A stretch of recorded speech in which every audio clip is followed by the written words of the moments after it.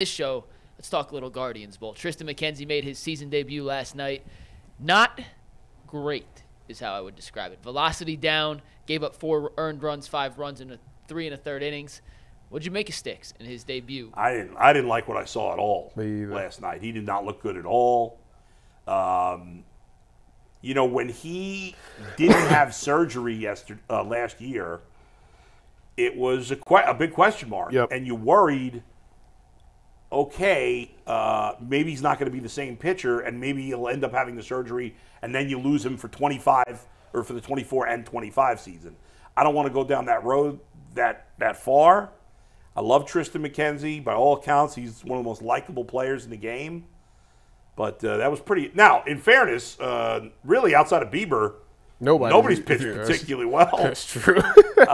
So far in the starting rotation, but I thought McKenzie looked pretty awful yesterday. Well, everybody knows I love Triston McKenzie. Yeah. The reason that I was okay with them moving off Shane Bieber is because of him. I was like, you know, is he quite the ace? No, but he can work his way into it. He's given me moments where I was like, that dude can develop to be a great ace for us.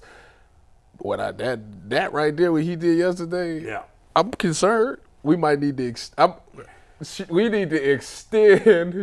Bieber if McKenzie go play like that ain't happening. I know, but listen, if we want to have a run at this thing or a shot at this thing, the pitching got to get much better. I mean, Bybee, Allen, Cookie, oh my God. I actually thought, considering my expectations, he was fine.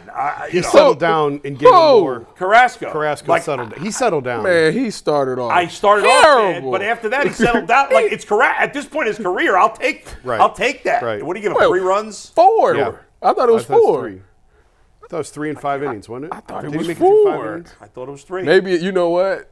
Yeah. McKenzie gave him 4. Yeah, That's McKenzie what it gave him is. 4. The concerning part with Triston, and it's one start. Yeah, it's sure. It's his, and not only like small sample size, it's his first start. Right.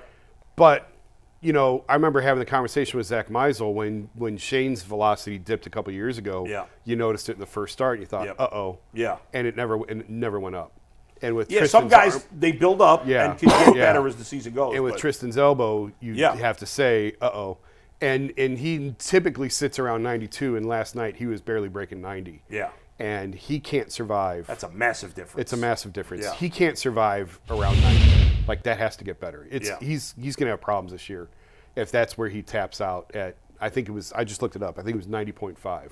He threw 2 pitches above 91 miles an hour last night. Yeah, that's not good. That's not good enough. Seattle's not a slouch team either, so. Yeah, but their lineup's just okay. I mean, outside of Julio Rodriguez, I got to, like a bunch you know of what? I got to see who is he slotted to pitch against next? Is it the Twins? It'll be Minnesota, yeah. Nah, I respect the Twins. I got to see them against I got to see how because you got having a year off. You got to get it back. Yeah, well, we're going to give him plenty of time. It's just the first start was a little alarming. Yeah, it wasn't good. You know, Tanner Bybee was lousy in his first start. Yeah, he was. And I have zero concern less concerned about him. He's not coming off an injury. Right. Yeah. It was more than the injury. I just think the velocity being that low. Well, but that's a legitimate I'm concern. worried that the velocity's low because of the injury. Right. Well, yeah, I guess I gotta see. Give me like 3 or 4 more starts. I got to. And then Logan Allen, he was at. He get the home runs to J.D. Davis. He's a 4th, 5th starter in the majors. That's what he is. Yeah, they need Bybee and McKenzie to pitch well. When is Gavin coming back? He threw a bullpen a couple days ago, I think, within the last couple of days. Yeah, probably 3 weeks. Yeah, they got to build him up. He'll probably be back in a couple of weeks. Maybe give him 2 starts in the minors once he's ready to go. So, I mean, Shane, now how big is it that they did not trade Shane Bieber? Oh, yeah. Over the winter. Extend him. We talked about that. Ain't happening. I know, but please, you know, do it. We talked about that over the winter, that the impression I was getting was that they weren't going to move him because they didn't want to be then in a position where you're trying to find a Shane Bieber at the trade deadline and you're paying 3x the price for you got in the return for him. Right. So it's a good thing right now, the way this is starting out. If he's good thing they held on to. And he pitches today. I'm about to say he pitched today. And he was phenomenal. And it was the A's. But this was, yes, it was the A's, and they are the Durham Bulls. But his stuff would play against any line. Well, we're going to find out today. Well, his stuff that day was electric. That was it. Listen, the A's are not a major league team. I mean, they're a disgrace. They can't play the field. I said the other day, I think they're worse this year than they were last year. I heard. I was listening to Hammy. Which game was it? It was probably. It was. I think it was the Saturday game against Oakland. And he says on the broadcast, he goes, "Well, the Oakland people think the team's going to be a lot better this year," and I'm thinking, "Oof." Are they? There's no way they believe. Are that. they guaranteed to lose 100 or more games? I'll be stunned beyond belief if they don't lose 100 games. Stunned. And where I was talking yesterday about my guy Joe Boyle, their fifth starter, and he got absolutely annihilated last night by Boston. I wonder if you combine the A's and the Rockies, if they could avoid losing 100 games with the one team. Yeah. I don't know about that. Yeah. What's their pitching? Neither team has any good pitchers. I didn't know the Yankees was undefeated. So the Tigers. They're off to a good start. So The Tigers is undefeated? and the Pirates. Yeah. Anybody else, or is it just those three teams? Dang, Jason look like a dang wizard right now. Oh, there's a long way to go. I know they got a long way to go. I but You you guys kept mentioned saying Gavin it. Williams. I do Second- like that? the Tigers. You guys mentioned Gavin Williams. Andre Knott reported he threw a bullpen. 15 pitches, felt great. Quote, he's close to going out on a rehab assignment. Okay. What was his So maybe He threw 2 weeks. 15 pitches. What was his injury? Elbow. During a workout. So Yeah. he would probably need 3 rehab starts if they want to start that process now. So 15 I think days. last week of April. 2 probably. weeks. 2 weeks. I think 2 weeks. 3 rehab. Well, I mean, 3, only threw 4, 15 yeah. pitches. He would have to start the rehab assignment like today. So he'll be back in 2 weeks. So it's probably 3 weeks. Probably, yeah. I mean, Yeah, end of that April. would be good. If you got him back before the end of April, Yeah. that would be a positive. Who's the last Guardian/Indian to throw a no-hitter? Len Len Barker. Barker. Perfect game. 1981. I've been saying 1982 for 2 weeks. So the Finally dude proved it. last night did something that we ain't did since '81. Yeah, that was Ronel Blanco. For those who didn't, I was watching the end of the game. Of the Astros. This guy's a journeyman 30-year-old. I caught the last out. Yeah, That's it. I got watched it the in last time 2 just innings. for the last out. And by the way, he walked the first batter of the game, walked George Springer of the Blue. And the Blue Jays have a good lineup. They're a very good lineup. He walked George Springer. He then retired 26 in a row. Then he walked George Springer again, and then he got the last out. I'd walk George Springer too if I was him. He only That's threw like good 105 pitches for a no-hitter. It was amazing. He know not to pitch to, who Yeah. not to pitch So, to. Bull, you were not here yesterday, Yeah. and we talked about the Guardians opening weekend. Now, if you missed the Ultimate Guardian show, make sure you check it out. It's a great second episode yesterday. But give us your overall thoughts on what we've seen through 5 games for the Guardians now. They've got a whole cycle through the rotation, for lack of a better word. Yeah. They're 3-2. Hit the ball hard yesterday. Got some unlucky BABIP. But they also got lucky when the ball bounced off Julio Rodriguez's glove for a home run for Tyler Freeman. Yeah. It goes both ways. I like but- Freeman. I like Freeman. We'll talk Freeman one sec, but Bo, Okay. you weren't here yesterday. So what were your overall thoughts? So on the first my 5 games for thoughts the right Guardians? now are that, again, it's early, and they haven't yet faced a good pitcher because Hancock's the worst pitcher on the Mariners. And the next 2 days will be very interesting because you're facing 2 excellent pitchers the next 2 days in Seattle. But it's exciting and a very positive step that a lot of the young hitters are off to good starts, including Tyler Freeman, who Jason mentioned. Brian Rocchio's off to a good start. It's great to see. Even David Fry, who I don't know why he's been in the lineup twice, but he's come through. So I guess that's why he's been in the lineup. So it's been a very positive start. I'm a little frustrated that Bo Naylor sat 2 of the first 4 games. Zach is, telling me he'll be playing the majority of the time. He just wanted to kind of work him in slowly a little bit. But the fact that they've hit some home runs, I think they got 4 in 5 games, which for them is pretty good. And, you got, I think, 9 guys with stolen bases at this point. They're a very athletic team, and you've seen some good things for the offense. And I'm, is that sustainable? I mean, we're 32nd of the season at this point, so got a long way to go. And again, you haven't faced any good pitchers yet, so I don't know. But the offense getting off to a positive start is good. If they had started 0-5 and the offense was terrible, we'd be killing them right now. So while I don't want to go crazy, it is positive that the offense has gotten off to a good start. And the only pitcher I'm worried about really is McKenzie. And before anyone else chimes in, I just want everyone to know Bull lied to you. Only 8 players have stolen a base, not 9. So sorry. Please be better. That's right. Josh Naylor tried to steal a base, but he got caught.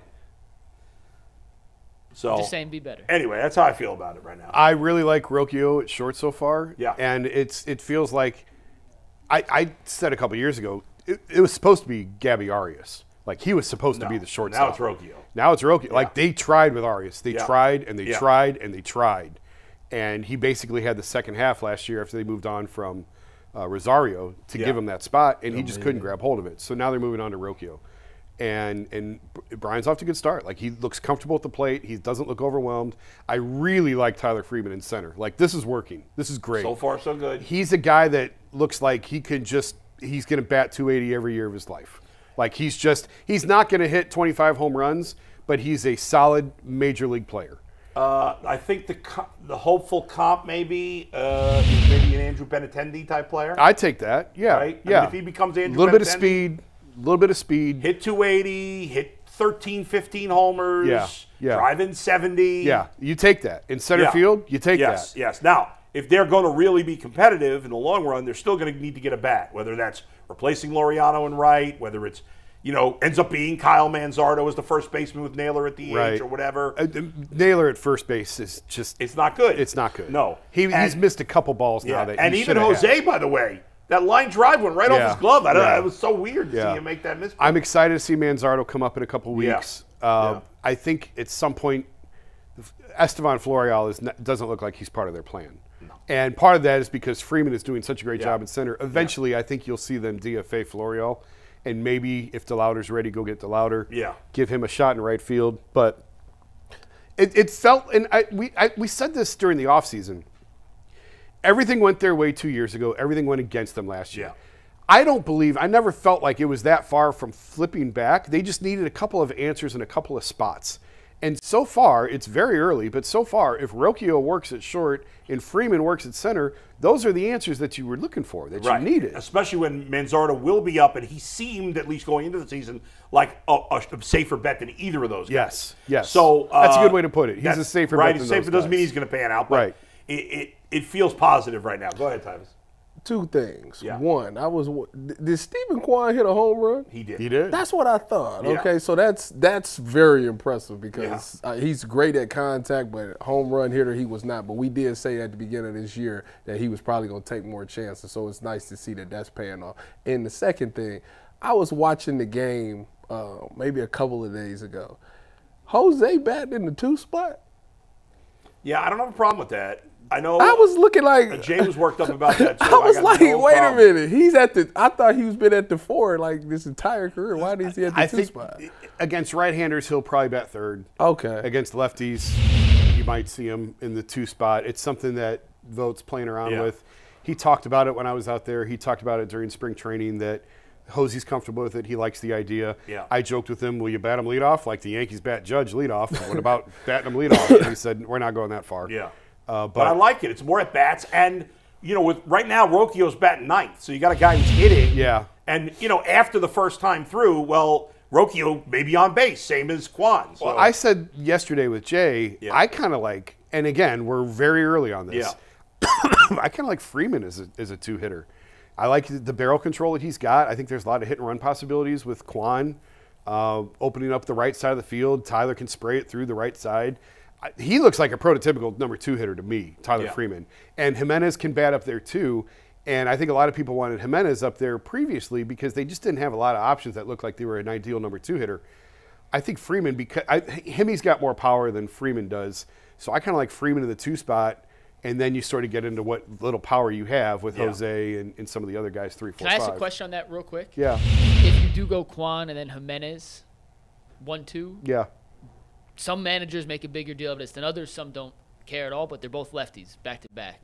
Do you like staggering lefty-righty in that 1-2 spot, or just get your 2 best hitters? Or obviously Jose's your best hitter, but 2 of your better hitters in that spot. I don't really care. But I don't care. It does make you vulnerable to late inning matchups to a team bringing in a lefty out of the bullpen to face your, that part of the lineup. But if it's your best hitters, then they should be able to hit lefties. Your best hitters can hit lefties, and the Guardians just a lefty prominent team. Yeah.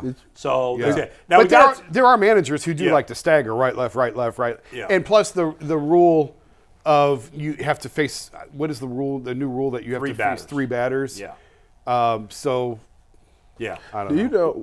When I played that I had that problem? I struggle with left-hand pitchers. Do you hit lefty? I could not. No, I wasn't no switch hitter. I just couldn't. How did I know you're a right-handed hitter? Probably just because you didn't. Why would you not know that? Why would I know that? He's a lefty. You watch me. You watch my tape. I am a left. But I couldn't remember off the top of my head. Tape. I'm a lefty thrower, but a righty hitter. Really? Oh, I thought it was a reverse. No. That's weird. Did you ever? You ain't never try to switch hit?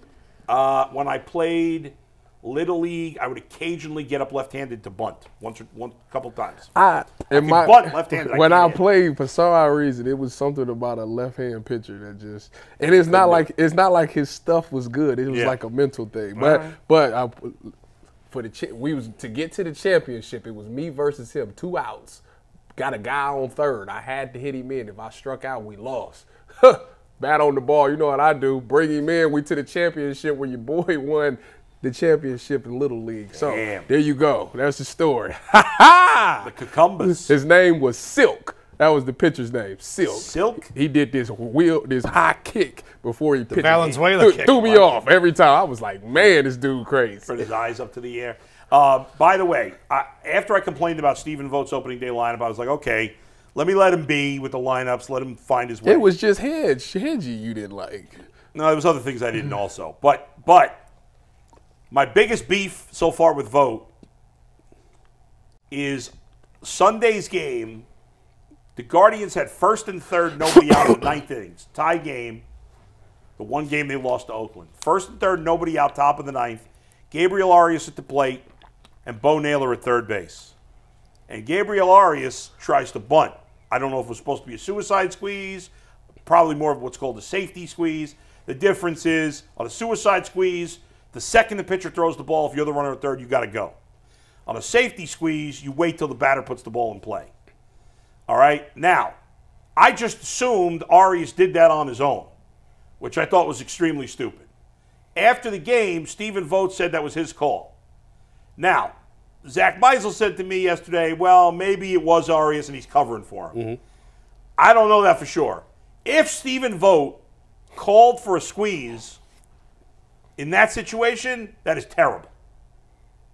We talked about it a little bit yesterday. Yeah, that's terrible. You can't be bunting in that situation. I didn't love it. I didn't love it with Arias at the plate. But also... but you have Quan on deck. Yeah, I know. But also, like, it's April. You're a new manager. Let's see what these guys can do. It's kind of how I look at it. They can't bunt. We know these guys can't bunt. You should be able to bunt. You should be able to bunt. You're a major leaguer. Jason, guys can't bunt anymore. Most guys can't bunt. We talked about about yesterday. It used to be the first few minutes of batting practice, everybody worked on bunting. Nobody works on bunting. Wait a minute. What game was it? Because I remember watching a game where somebody bunted it, but he got on base, though. Well, Stephen Kwan. No, I don't think it was Quan. Well, I don't remember, but they've been bunting a lot. But somebody bunted it. I got and first made and third, nobody out, and I got Quan on deck, who is likely, at the very least, going to put the ball in play and get you the run home. Like, don't mess with that. Yeah. I don't get it. And you have a guy who's had, I think, one sacrifice bunt in his career, Gabriel Arias. You have a base runner at third who's not an experienced base runner, doesn't have big-time speed. Yeah. I'll blame Bo Naylor, like he was in a tricky spot. And Arias, if he's going to bunt, got to get the bunt down. Yeah. Like he bunted and missed. Yeah. But that wasn't the bunt I said. If Vogt made that call, that's terrible. And he's got to learn from that. Mikey? Yeah, last thoughts on the pitching matchup tonight. Shane Bieber, Luis Castillo, two of the best arms in the league. That's an awesome. That's fun.